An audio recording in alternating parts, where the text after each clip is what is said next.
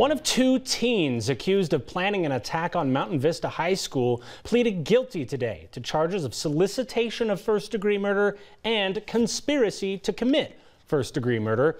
9 Wants to Know reporter Anastasia Bolton just stepped out of court for us in Douglas County. And Anastasia, she's being sentenced to time in youth corrections.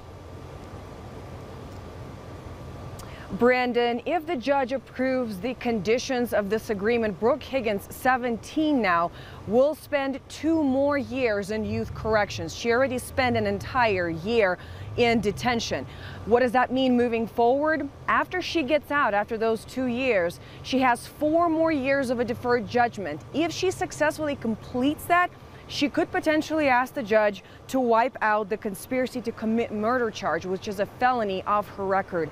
As an adult, living with a felony is incredibly difficult, again, if she is successful in her deferred judgment. How this all began: according to prosecutors, Brooke Higgins, 16 last year, and Sienna Johnson, her alleged co-conspirator, also 16, were arrested last December 12th, that they were planning an alleged murderous attack on their high school right before Christmas break.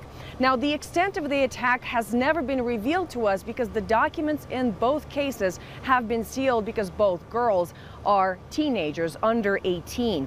But prosecutors have said that 2 teens had an agreement to buy weapons and carry out an attack on their high school.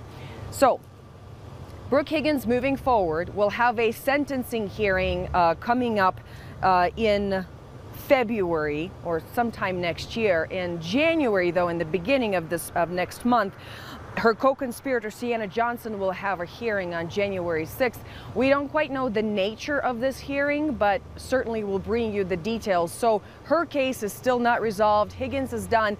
Her demeanor in court today, Brandon, she almost whispered her answers to the judge when he was asking her questions, which is a typical procedure when it comes to taking a plea. She hugged her lawyers when leaving the courtroom and not her parents. So we'll see what happens next and if the judge accepts the terms of this plea agreement, which once again will keep her in juvenile detention, or youth corrections rather, for 2 more years. All right, Anastasia Bolton, things moving quick whenever there's a plea deal. It's not always that way in court. We appreciate you keeping an eye on it.